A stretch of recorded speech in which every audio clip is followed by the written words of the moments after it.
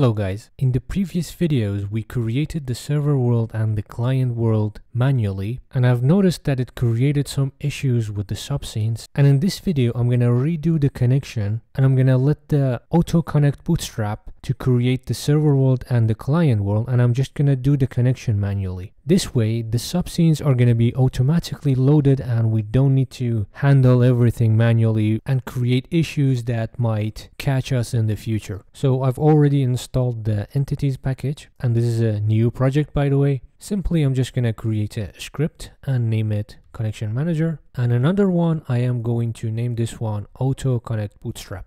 First we're gonna use Unity Netcode and Unity Engine scripting. That's for using preserve, and we inherit from client server bootstrap, and we're gonna override initialize. This time instead of returning false, we're gonna return base.initialize, which is going to automatically create the server world and the client world for us. So we don't need to create the worlds ourselves. Now we can go to the connection manager and create a IP for our server, an IP for our client, and a port for both of them. And then we can create a function, name it connect. And to do a few checks, I am going to create a variable, call it connecting. It is going to be a boolean. If we are connecting, we're just gonna return. Then we're gonna set the connecting to true. And here we can create a I enumerator, name it initialize connection, and then we can call that inside our connect function. So I'm gonna create two variables to detect whether this is a client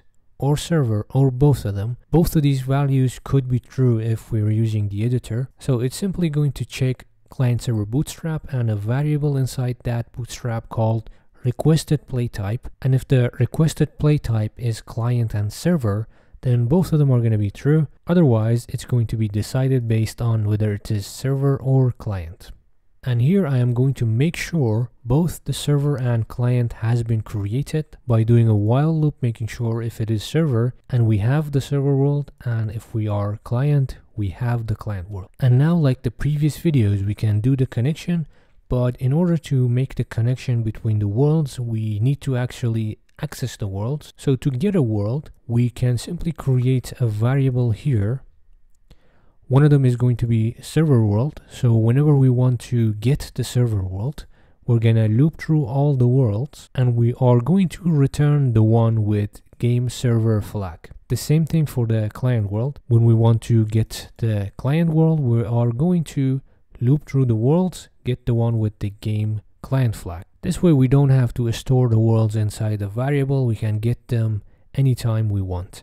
So back to the connect function. Like the previous video, we are going to check if we are the server, then we are going to use the server world, which is this variable. It's gonna call that entity manager, and we are going to do the rest of the things, listen on this IP and port. And if we are the client, we're going to call the client world, which is going to return this, and then we are going to connect to that connect IP and port. And finally set the value for connecting to false. So simply like this we can make our connection using this IP and port. So we could change it in the inspector. Let's create an empty game object. I'm going to name it connection manager, and we can attach it here. And let's just for testing go and call the connect function inside our start function. Of course later on when you want to implement this inside your game, you might want to call this function when you direct your players into another scene, but that's just up to you to do your project however you want. And there is one more important thing that we need to do. Let's create the awake function, and inside the awake function we are going to say application run in background true, because if it is set to false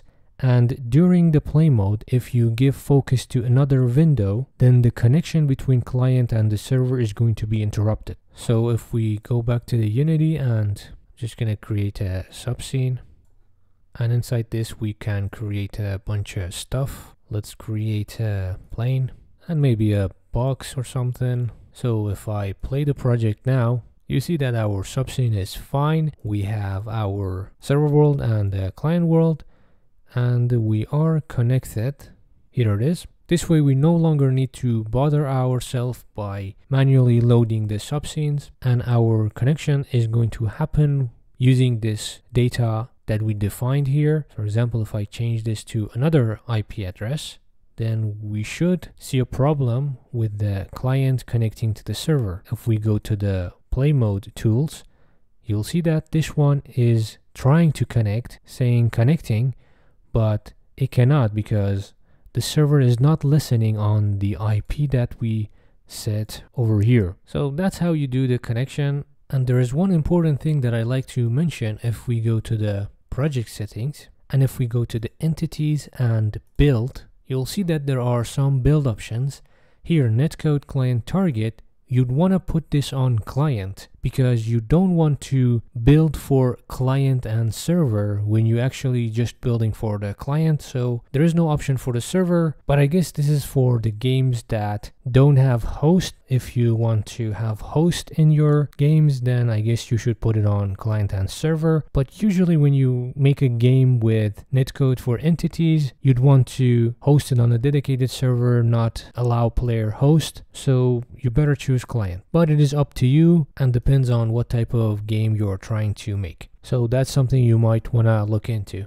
And I've been planning to create a project with Netcode for entities, but I'm waiting for Unity dots animation and Unity dots terrain. Without those two, any project that we create requires a lot of extra work and a lot of different hybrid styles. So once Unity finds a solid way to do animations and terrain using dots, then we literally can make any type of multiplayer game we want using Unity. We could create large scale multiplayers like Squad, Fortnite, DayZ, and other types of games. We could have hundreds of players in the same sessions, even thousands if we have the proper hardware on our server and right optimized code. So for now, I'm just waiting on Unity to release solutions for animation and terrain in dots. Hopefully we see those in Unity 6. So I hope you enjoyed the video. Make sure to like and subscribe. Thanks for watching.